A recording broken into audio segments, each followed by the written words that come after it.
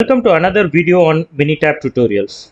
In this video, we will understand how do we use a 3D surface plot. In my previous video, I have explained about how to use a contour plot to understand the impact of two continuous input or process variable on a output variable. In this video, we will understand how the same thing can be analyzed using 3D surface plot. Let's go to the video.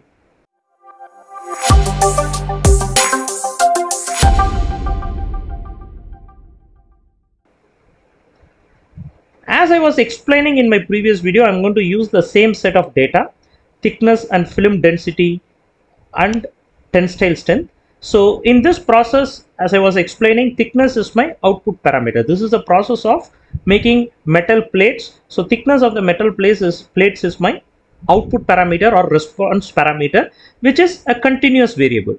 And my input variables or process variables are film density and tensile strength. So what is the role of film density and tensile strength in getting a required level of thickness is what we are going to understand using this graphical representation. So as I was explaining in my previous video, contour plots gives you an understanding of the same impact of film density and tensile strength. In fact, how is the interaction effect of film density and tensile strength is on your output variable called thickness of your metal plate. The same interaction effect is what we are going to see in this graph also.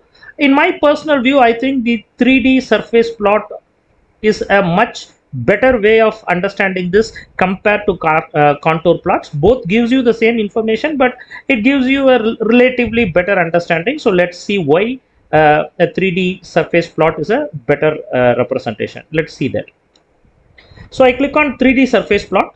So here I can select two options. So let me first show you the surface plot, the simple one, and then I'll also show you the wireframe version of the same data. Okay, so I select this surface version and then I select OK. So here I can select thickness as my output parameter or response parameter, film density as my input parameter, and here I'm selecting tensile strength as my second input parameter.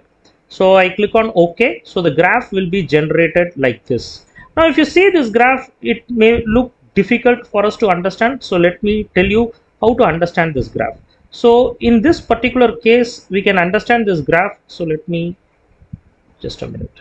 Yeah, we can understand this graph by using this axis. So if you see here, your z-axis, the z-axis represents your output parameter. Your y-axis and x-axis represents two input parameter. So you can use these options here in your Minitab to rotate this graph the way we want. And this is to rotate it on the z-axis. This is to rotate it on your y-axis if you want to rotate it on your y-axis. And these two icons here is to rotate it on your x-axis. So for a better understanding, let me keep the graph in this particular angle so that we can understand this better. So here you have your film density. Here you have your tensile strength, and as this is in z-axis, thickness, the third dimension is where you see thickness, and you see there are places where thickness is spiking out in the sense in between or in the x and y axis there are certain interaction areas where you have a better thickness and you need to identify that better thickness, and that's when you will be able to do a better job in terms of optimizing your output. Maybe this is a slightly difficult view of this chart. You may find it difficult to understand how does this chart work, but what you can see here is these are points where when your tensile strength and film density have an interaction effect, you get a better thickness. So as I told, this might look slightly difficult for us to understand. We will convert this graph, or we will see a different version of the same graph. So what I do, I close this and I click on graph. I click on 3D surface plot. Now I select the wireframe version. Now I select this wireframe version and then I click OK. My other parameters are still the same: thickness, film density and tensile strength. I click OK. Now I get a graph like this. Maybe this graph will be relatively easy for us to understand. So let's rotate this and get a better view of it. So I am using my x-y axis rotation options to get a better view of it.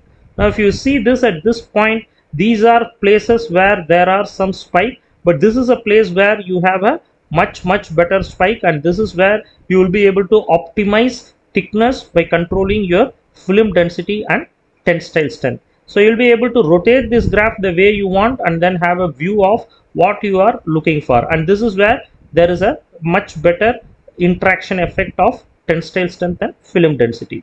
So what you see in a two-dimensional version in your contour plot, you will be able to showcase the same in a three-dimensional version. In contour plot, the third dimension, the response parameter, is actually explained using the color shade. The light or the dark shade of that color tells you how you are able to manage your response parameter. Whereas in this particular three-dimensional surface plot, you will be able to understand the impact of your input and process variable. In this particular example, it is your tensile strength and film density. How the tensile strength and film density is impacting the output parameter thickness. And if you see in this axis, it is very clear that if you want to achieve a higher thickness, this is the point at which you will be able to achieve a higher thickness, and this is where you have a good optimized interaction of your tensile strength and film density. So this was explained in the previous video, how it is the same concept is getting explained using your contour plots, using the color shade, the dark shade of the output parameter. In this example, we are seeing the same with the help of a three-dimensional chart.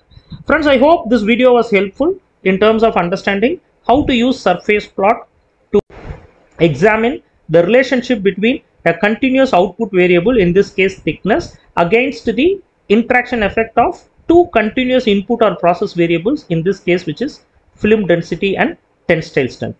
Hope this video was useful. For more videos on Minitab, tools, techniques, graphical representation, please subscribe to our channel. Thank you very much.